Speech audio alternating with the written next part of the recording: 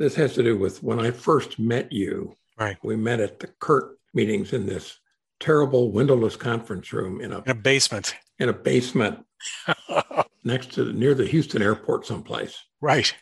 You were there as you fond of saying at the creation when I drew the effort curve that became known as the MacLeamy Curve. And just yes, can you paint that picture? There were moments when in a creative process where there is kind of like a certain feeling of lightness, that there are no right? There are no boundaries. There's a feeling of lightness, that everything is possible. And I felt at that moment that everything was possible. When we were in that awful basement, that somehow we could use technology, use computer technology, building information modeling, to fundamentally change the profession and change architecture, engineering, and construction. It was a really inspiring moment. My name is Mark R. LePage, and I'm joined by Patrick MacLeamy, FAIA, and former CEO of the international architecture firm HOK. This is Build Smart. Patrick shares stories from his remarkable 50-year career at HOK, rising from junior designer to CEO of the company. With themes of leadership, finance, people, culture, and so much more, you'll find that there's a lesson in every episode. Welcome back to Build Smart.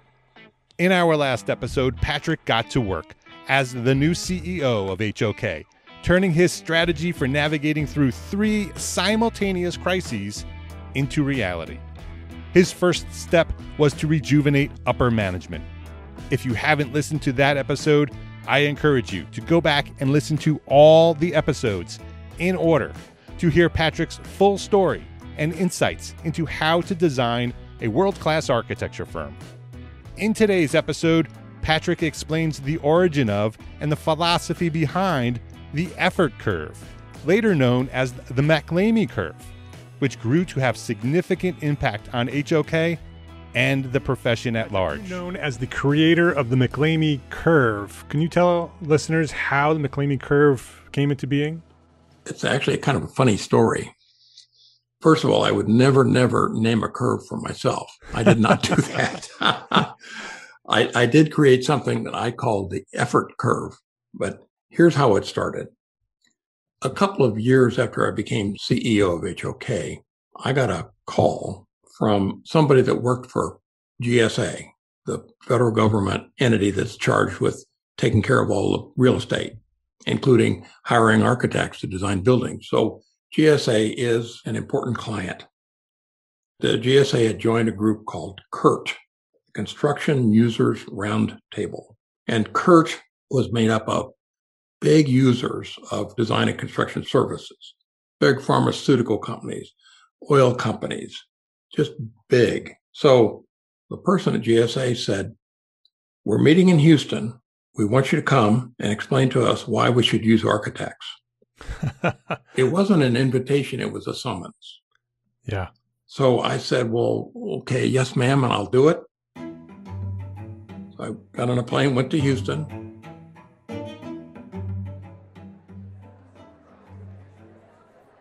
The meeting was in a dreary basement conference room of a hotel that was next to the Houston airport. Not a grand place for a meeting, but good things happened there. When I arrived, I met a number of people I already knew and a few that I had heard about. Phil Bernstein from Autodesk was there. So they had invited software companies that served the AE industry. And there were structural engineers, there were a few people that were consultants and so on. A group of maybe 15 or 20 of us. And the CURT committee were people that basically were used to hiring architects and engineers to design buildings or entire facilities. And they basically started the meeting by saying, "We don't know what's wrong with you architects." There was a representative there from Shell Oil Company, and he unrolled a great big drawing, or it was actually an aerial photograph of a new refinery. He said, "See this? this refinery contains literally thousands of pipes and elbows and valves and pressure vessels and sensors and so on. And he said, see over here in the corner, and he pointed to one little corner of the property, and there was a little building there. He said, see that? Yes, that's an office building. We had more change orders on this little office building than we did the entire refinery. What's wrong with you people? And if you can't get that part right, we're going to find some other way to get it done without using an architect. That was the implied threat. So that was our mission, is that we were to devise a new way of working that would somehow avoid all this problem. The truth of it was, I think all of us had heard this before. Why is it that, we joined this noble profession of architecture to create buildings and spaces for people, and we end up getting down in the weeds with contractors and owners about this doesn't fit and that doesn't work and you left this out and so on? Why did we do this? And more important, what can we do about it? I had been thinking about this problem myself. I was at mid-career. This is after 25 years in HOK. So I had been around the barn a few times with projects. It seemed to me that by the time I'd reached that 25th year, the profession and the practice had begun to change dramatically. First, we had begun to transition from using drawing by hand to using the computer. And the computer, in fact, was three-dimensional computing, 3D CAD, it was called in those days, before the days of BIM. 3D CAD was becoming known. The other thing is that the traditional way of procuring work was changing. When I started as a young architect in the 70s, the 60s actually, all the work was design, bid, build. The owner hires an architect to design, and then after the architect is finished with the work, hires usually a low bid contractor to do the work. So the architect and the contractor don't know who each other is until the architect work is 80% finished. And the AIA standard form of contract that was in vogue showed that the maximum effort that we expend as designers and architects isn't when we're designing, it's when we're doing working drawings or production documents. Well, I began to wonder about, wasn't there some other way that we should be doing our work that would be less error prone and more trouble-free? Beginning of the second day, people were picking around at the problem. So I said, well, I've got an idea about what's wrong and what we should do. And went up to, it wasn't a whiteboard, it was a butcher paper tablet. And I drew first what I called the traditional effort curve that a design team expends on the project. And the effort is slow and small at the beginning, with the design team, maybe just one designer or a small team. And as the design grows from schematic design and design development, the team maybe grows a little bit. And then after design development comes production or construction documentation, and the team gets to a peak. And a lot of people join the team. And then just before bidding, if the project has been successfully documented, the team gets very small. And there's a small team from bidding through construction. And I drew that on the board. And I said, this is AIA B141 form of contract, was built for hand drawing of buildings. And this is what it looks like. The snake that swallowed the elephant. There's a big bulge at working drawings. And that's where most of our effort is. I said, what's wrong with this? So I drew another curve starting in the upper left corner. I said, here's the potential to change the design. Changing design is easy at the beginning. You can decide in a heartbeat to make the building smaller or larger if you had inputs as to whether you were too big or too small. But as you document more, the ability to change the design dramatically drops. So that's a curve that starts almost as a vertical line that ends up flatlining somewhere in working drawings. And the other curve, I started from the bottom left, said the cost of change is a real killer for us. It starts out that to change your drawings or your computer drawings at the beginning, simple. A couple of mouse clicks, a couple of keyboard strokes, and you can change. As you document more, again, in the traditional way of thinking and working, the more expensive it is to change it, because it means even if you're not erasing sheets of drawings, even if you're changing a computer model, it still takes effort. It takes more work to change things if you get it wrong the first time. And the further down the road you are toward documentation, the harder it is. And then finally, if you get to the end of working drawings and you have an estimate that says your building's over budget, your options are few and far between. What do? Well, most architects do a terrible thing. They strip the finishes. They degrade the finishes. Instead of the terrazzo floor, you have linoleum or something. And instead of having the right quality of windows and doors, maybe you downgrade those to a lower quality. So you cheapen the building, especially the parts of the building that the owner can see and touch, doing no great service to the profession of architecture. So that's the last thing you want to do.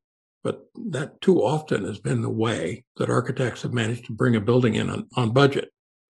If you have to change something during construction, that cost of change gets to be the greatest of all. Why? Because it's already been bid and priced into the budget. You're going to pay more for that contractor to change something out. And you're going to pay especially more if they have to remove something that's already put into place and replace it with something else. So, for something as noble as architecture, to go through a process like that is like a built-in assurance that the profession will be in a weakened state for the most part, unless we can change that. So I said, there are two things that we can do that are already here that can change that. One is that we have the computer now, and the computer is really, really good at the things that people are not good at. It can add and subtract and remember stuff with incredible memory. And the other thing that's wonderful about the computer is we've had this growth of apps that can tell you as you're making keystrokes and roughing out a building, whether you're on budget, whether you're on program, whether you're complying with the client's brief, whether you're reaching your energy consumption goals or your green goals, and 1,000 other things. And the computer can keep track of all of that for you so that you get more feedback early in the process than ever before possible. That's one big thing. The other big thing is that, when we looked at that Shell oil refinery, the refinery with all the valves and pipes and elbows, guess what that was? That was a design build. That means the designer and the builder, the contractor, worked together from the beginning of design until the end of construction. So the designer of the refinery had instant feedback from the builder of the refinery. You better move this because I won't fit there because of that, so on. They had instant feedback for cost. They had instant feedback for constructability, for conflicts, and so on. Architects, I believe, do themselves a disservice and the profession a disservice by design, bid, build. And I think the lowest bidder is a disservice because it basically is a license for contractors who have less than integrity to bid low and make up their profit in claims and make architects look like fools. So I said, standing in front of this group at PERT, I think we ought to move that effort, the major effort, forward in time. Instead of putting our maximum effort in working drawings, we can have actually the computer draw most of this up and getting more and more this way, especially with BIM software. And we should put maximum effort possible in the schematics and DD portion of the work to make sure that we've got everything tied down, and we should be doing it in cooperation with our new partner, our contractor. That if we did that, we couldn't guarantee it because architects can't guarantee, but I can almost assure you that we get the same results as the Shell oil got for the refinery. And it would be a change. Well, when I finished the diagram and walked back to my seat, there was silence for a second. And then people started to talk all at once. It was very exciting for people. And they said, oh, I hadn't thought about it that way. You make it very clear that the real problem is we're working with one hand tied behind our back by not having our build partner with us. And we're not taking advantage of the new technology that's available with the computer and the software to help us stay on track from the first moment of design, so that the computer is helping us stay on track along with the contractor reviews to help us stay on track. So we're penalizing ourselves and making the profession look like a bunch of dummies, and having CERT people summon us to say, why should we bother using an architect? By the end of that day, everybody had decided that the CERT committee that we were summoned to would make a report to the full CERT board that used the effort curve as its centerpiece, the effort curve and the design build idea. Well, the AIA had some representation at that meeting, and the AIA got very interested in it. So the next summer after the CERT meeting, our committee was invited to make a presentation of our findings at an AIA plenary session. And I got to present the effort curve as my part of the presentation. People took notice, and the AIA got quite excited about it, and eventually developed a new committee that I was on for a period of time that developed a new strategy for working with a contractor and an owner in a partnership form that in fact shifted the effort forward in time. So I'm very proud of it, but it didn't start as the MacLeamy Curve. When you went to that meeting, to the CERT meeting, and you saw that aerial photograph, Yep. and you were asked that question, and your answer was this curve. Was this something that had been brewing inside of you for a long time, and this was an opportunity to express it? Where did the idea for the effort curve come from? The idea was brewing inside of me, but it actually happened way, way early in my life. My grandfather was a carpenter, and in fact, I became interested in architecture because of my grandfather. He built houses on spec and sold them. That's how he made a living. And he drew up house plans at his kitchen table with a homemade drafting board, homemade T-square, but a store-bought triangle.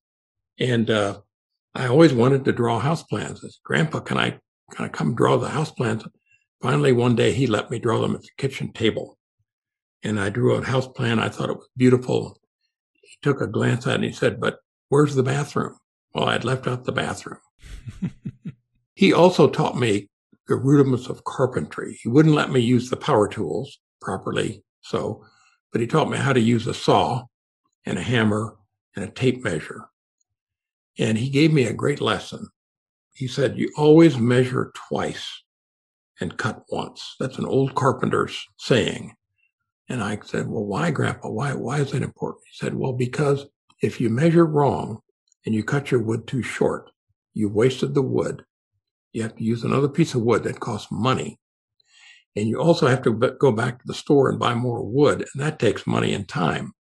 So measure twice and only cut once. And that stuck with me. The idea that you take your time to get things right at the beginning is as old as time. And what we architects have gotten lulled into with design bid build and with this major effort during construction documents, which was a leftover from the era of hand drafting, that the world had moved on and we needed to move on too. Mark, the best things that are built today are built in factories, I think, I'm sure. And they're built as a collaboration between design and build. You don't see Apple iPhones, arguments between the designer and the manufacturer. It's all one team. And the same thing with airplanes. Can you imagine hiring an architect to design an airplane and then going to a low bid factory to have it built? Would you fly in it? No. I would not. No, sir. So CERT adopted the effort curve in the final report and then shared it with the AIA at the AIA convention in 2005, as you mentioned. What did they do with that report? Well, the AIA, it really resonated. It was one of those things that finally there were enough people that saw this and said, oh, this really makes a lot of sense, instead of just one more report to go on a shelf somewhere. And so the AIA at that convention started a new study group that eventually led to a whole committee. I was on the committee for a while. It was called the AIA Integrated Project Delivery Strategy, or IPD. And the AIA created a new form of agreement between the owner, architect, and contractor, a tripartite agreement, where the three entities that go into making a building, owner, architect, and contractor, instead of two contracts and three parties, would have one contract, and three parties would sign the contract, and they would agree to share the risk and the reward, and it was an inducement to collaborate, to help each other solve problems early so they didn't get out of hand. And I'm very proud of that. And I think that movement, IPD, whatever you wish to call it, the idea that a partnership between the parties that design and the parties that build actually is an old idea also. It goes way back to the building guilds, where the great cathedrals of Europe, for example, in the Middle Ages, were not designed by architects and built by contractors. They were designed by guild masters, people that knew all about how to work with stone or wood or glass, and built by the guilds. So it was an integrated process then, and we gradually lost that. And I think we need to get that back in order to really do our best work as architects. It's noble work, but we're not alone. We should be in partnership. Did you make changes at HOK as well? Applying the effort curve there as well? Can you share some examples of what you did at HOK? Yes, I did. Once this became so clear to everybody, including me, I went back to HOK and got to work within the firm to develop our own strategy for using this same this effort curve, a design build strategy with heavy use of the computer and computer testing tools used at the beginning of construction. And HOK has continued to develop that process. There are specialized people within the firm that work on multiple projects that have this special knowledge, but it's become quite widespread throughout the firm. There is I think, a seminal project that exemplifies this, the KAUST project. In Saudi Arabia, King Abdulaziz, who's now passed away, King Abdulaziz was getting on in years and wanted, like so many kings, he wanted something that was a legacy, and decided to fund a new university for science and technology. He wanted the kingdom of Saudi Arabia to join the modern world.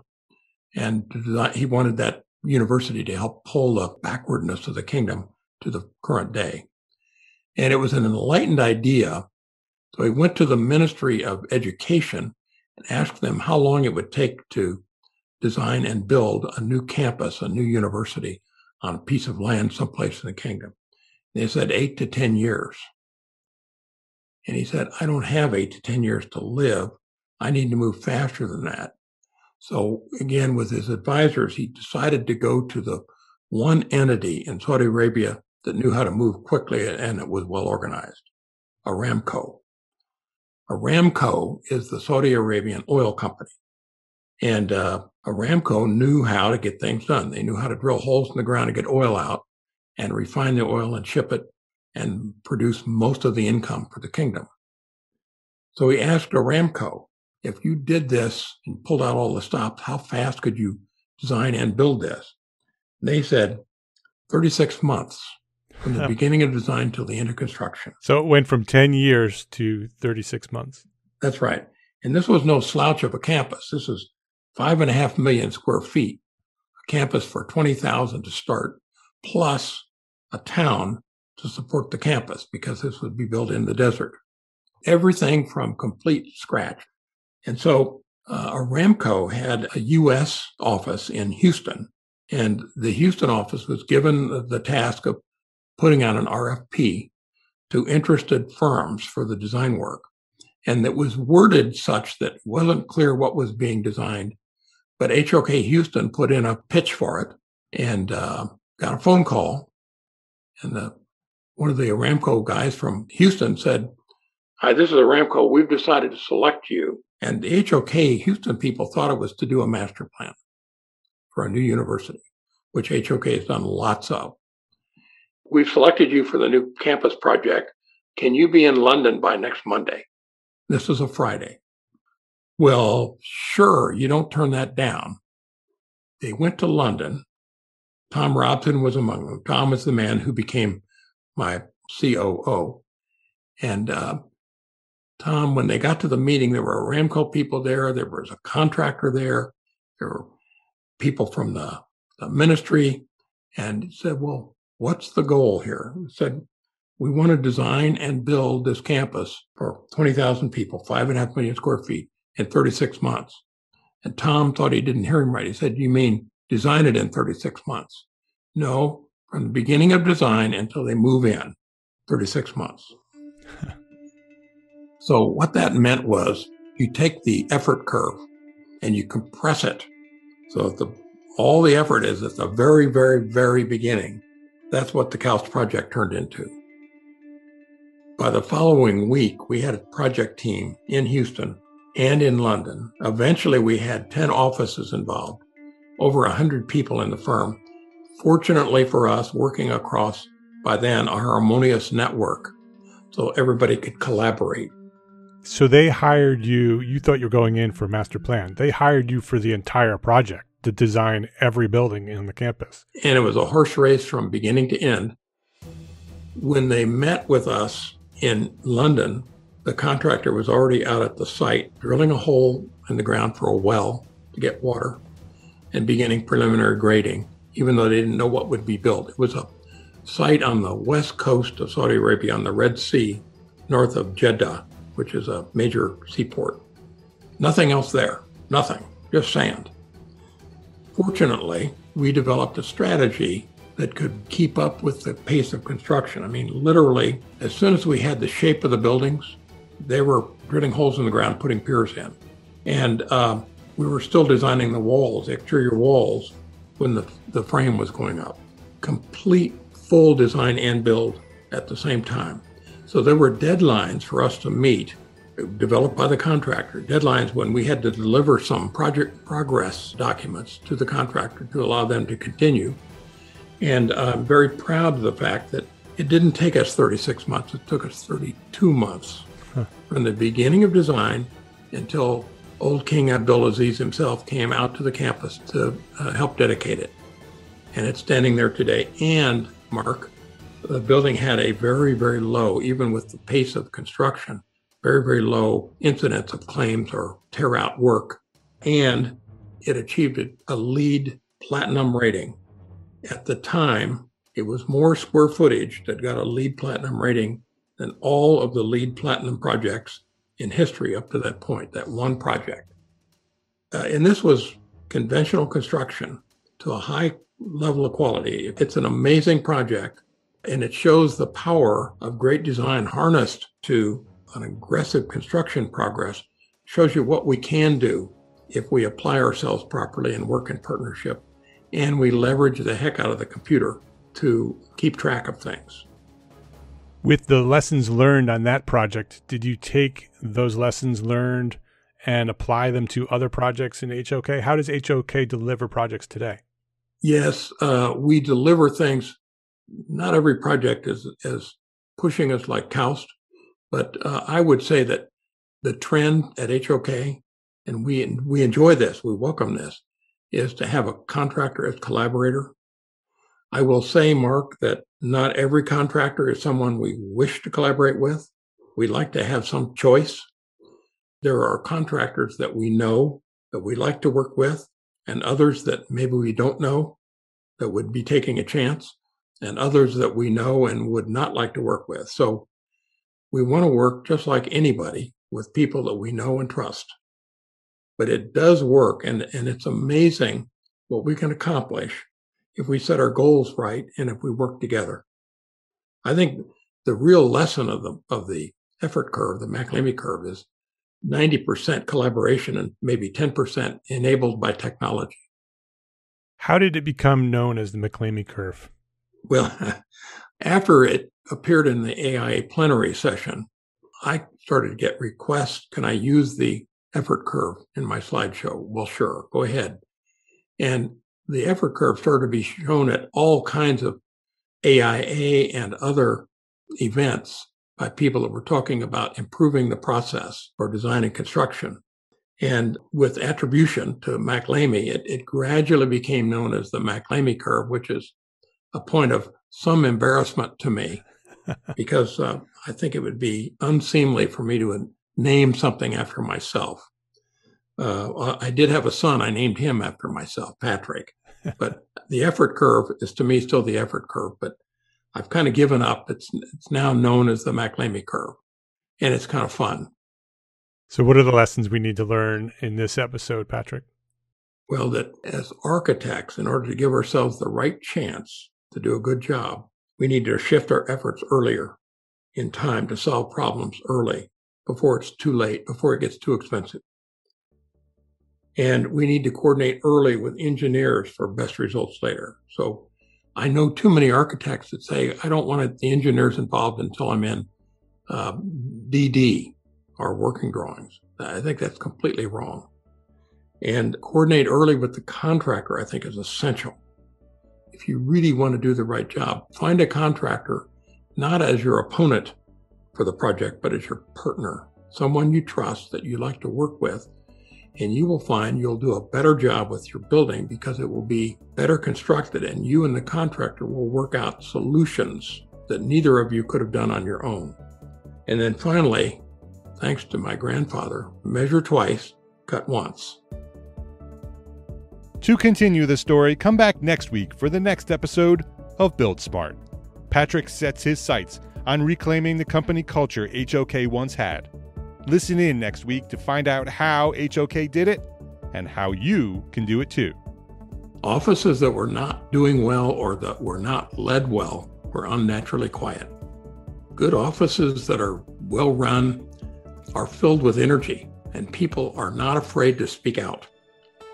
Offices that are poorly led or that are suffering, that don't have enough work and so on, are unnaturally quiet. I think it's a number of factors, but it did tell me that we had leadership issues in an office where it was unnaturally quiet, and they went on the list as leaders to be reviewed by the XCOM, and decisions had to be made.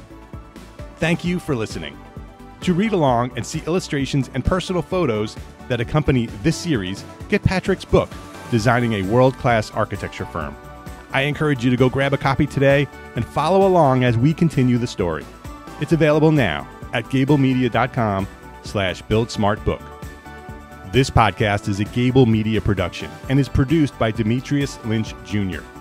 Gable Media is the home of curated thought leadership for an audience dedicated to building a better world.